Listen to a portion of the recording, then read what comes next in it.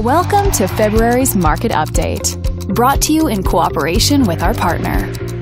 Let's take a look at residential real estate activity in your area during the month of January.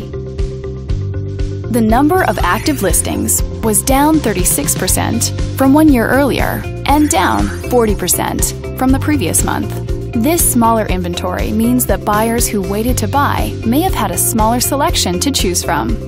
As you can see, the median listing price for the month was just under $580,000. Compared to last year, the average number of days that units spent on the market before being sold was down 13%.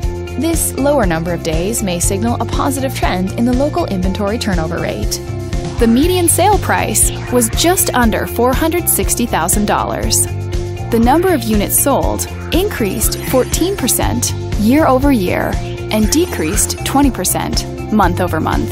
Higher year-over-year figures indicate that more buyers have been finding what they're looking for. Thanks for watching. We hope you use this information to make smart, informed decisions in your upcoming real estate transactions. Feel free to contact us for more information or further assistance.